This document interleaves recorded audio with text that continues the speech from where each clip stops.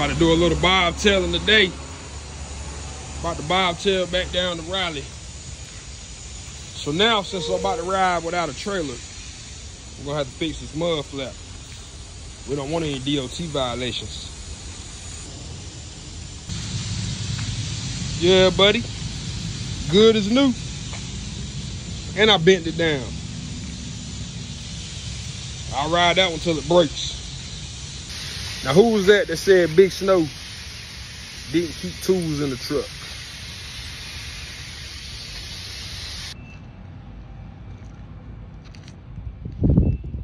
Uh-oh.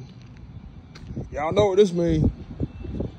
You see the trailer stacked up at the job site. The end of this contract lasted 6 weeks.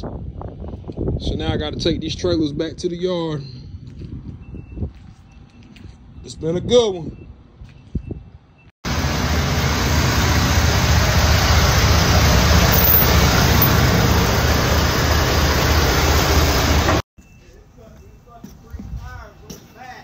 Uh-huh. And they didn't want to do the ones on my fucking back, so I come in and get it served. I got like a I ain't paying for no goddamn ticket.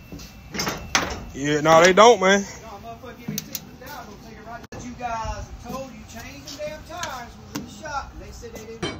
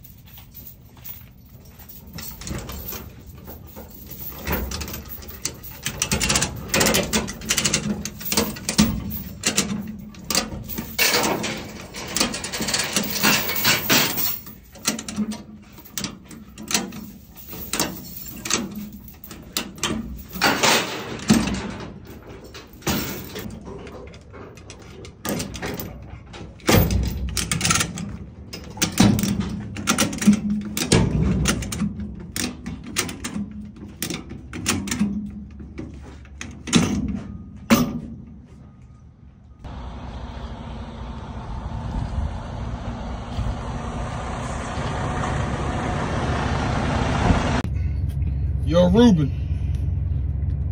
a while back you asked me about the easy binders and how do I keep them secured at the truck stop. This is how right here. All of these locks, they go off the same key. I normally don't leave them on the, well, I normally don't have a load when I park at the truck stop. But today I have a load, so I'm going to lock them up. I'm gonna show you how I do it. See that part right there? Lock it up. That's it. That ain't going nowhere.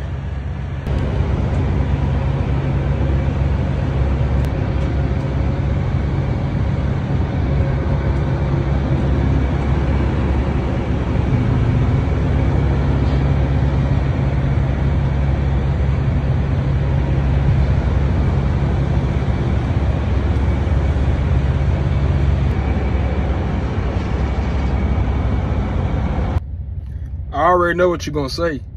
Well, somebody can have some bolt cutters and they're gonna cut them. Well, I tell you what, bolt cutters on a load is very obvious. And I'm parked right here in front of, right here behind the damn fuel island. So yeah, that'd be a bold motherfucker to try to do that shit right here in the front. Let's hope nobody steals them. I knew somebody was gonna say something. Now look at this video and look at the last video. That bull hauler was right there. He was fucked up. So when he moved out the way, I fixed it. Yeah.